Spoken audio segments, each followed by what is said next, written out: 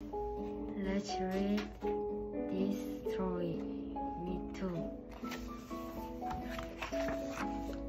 When my little sister showed me riding my skateboard, she said, "Me too."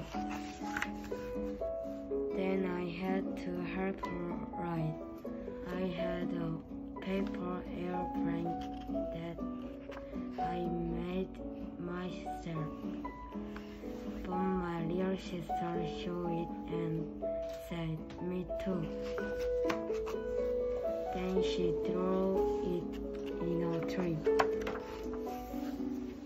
I went hiking with my friends and my little sister said, "Me too." I had to carry her because she got tired. Me too, me too. When my little sister saw us playing football, she said, "Me too." Then we had to be too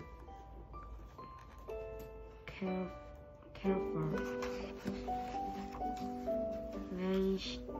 When the snow fell, I got my sled and went to the top of the hill.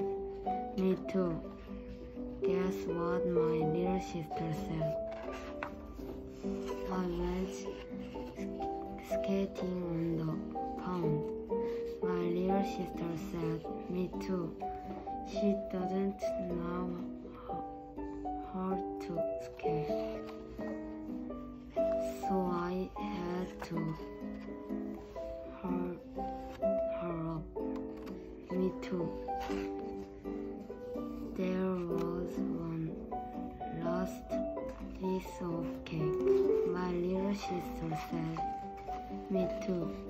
I had to cut it in half, even though I showed it first.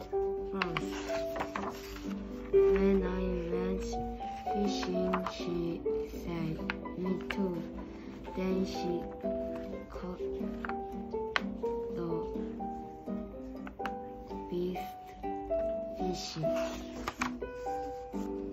I went to my secret treehouse. My little sister said, "Me too." Mom said I had to help her up. Everything I do, my little sister says, "Me too." Today, my little sister had a candy can of her very own. So I said, "Me too."